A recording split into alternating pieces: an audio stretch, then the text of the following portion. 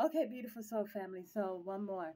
Um, I'm not gonna stop. I'm not gonna stop because uh, divine spirit is telling me to say it. Okay, and I am bringing forth the message. So this is a collaboration. It's bringing forth pieces. So in one video is about the pottery, about divine spirit who is forming his hands. Divine spirit's hands, God's hands is forming the pottery, and that pottery is to hold the treasure. And then there is the other pottery that is beautified. And so divine spirit was telling me about the word appearances again, is watch out for appearances, okay?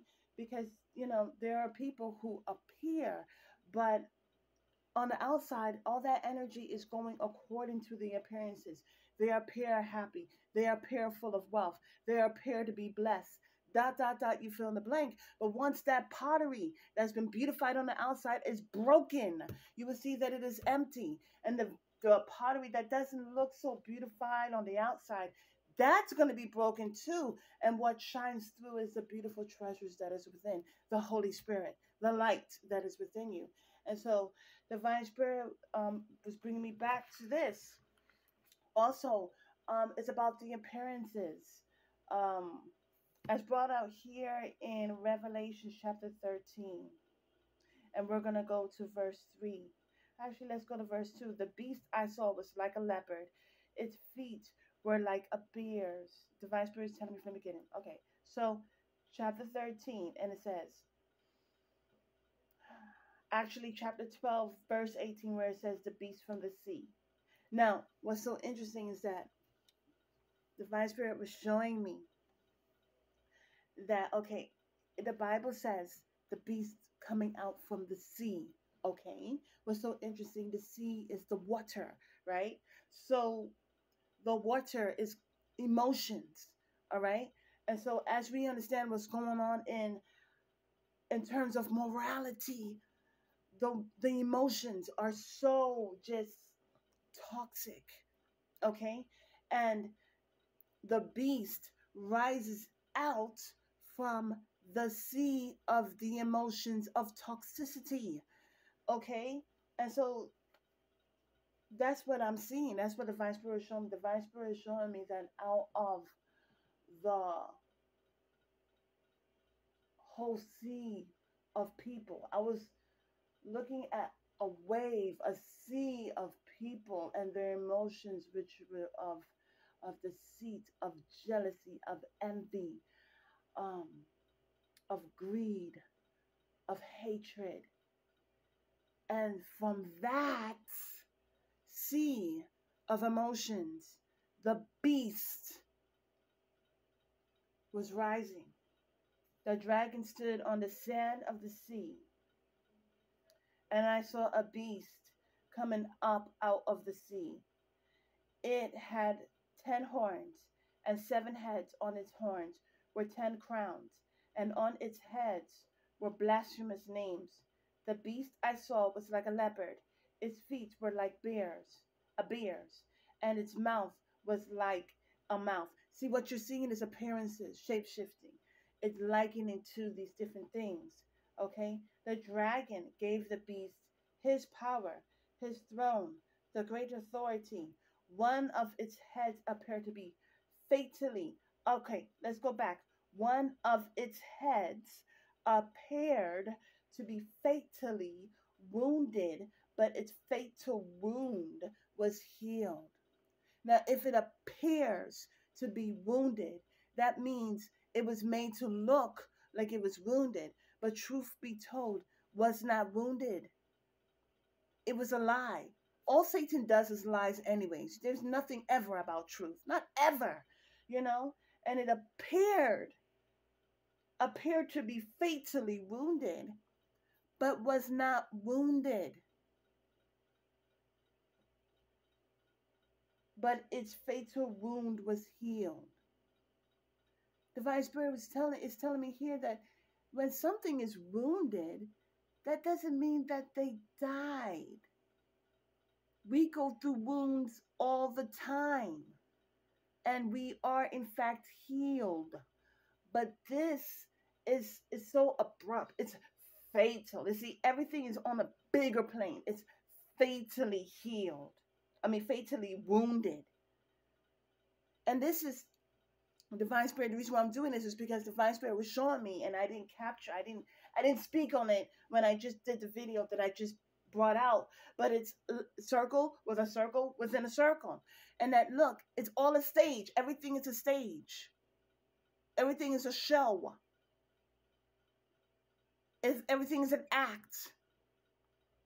When this takes place, this right here is to not only grip the minds of the people, which will direct the people in means of their body, but it's also to grip their emotions. Because when someone is, when they're struck, it's like really, they're really throwing themselves in. It's a funeral. They're throwing themselves in. You see, the thing about, and my ears ring, but the thing about when Yeshua, you see, divine spirit is telling me, listen, Satan did all of these things and kidnapped the children of divine spirit. Kidnapped, really, okay? Tempted to cause us to fall, okay? And the thing about it is that the ransom is paid, right? Now, what was brought out in other videos is that divine spirit tells us not to do these things. And matter of fact, in the beginning, that's the whole point in which Cain was marked. Cain was marked to show a sign that whoever would try to rain vengeance upon Cain, that they will see the mark and they wouldn't do it. And so it's the same victimized mentality that they have. This is why I did it, because of da da da da da. But the thing about it is that they choose not to be healed. At that appointed time, Cain should have said thank you. Divine Spirit even provided the land of Nod, truth be told. But still, not thankful. All of that was grace. Didn't say sorry and didn't say thank you. Still caught up in that victimized mentality. And so the thing about it, divine spirit is telling me that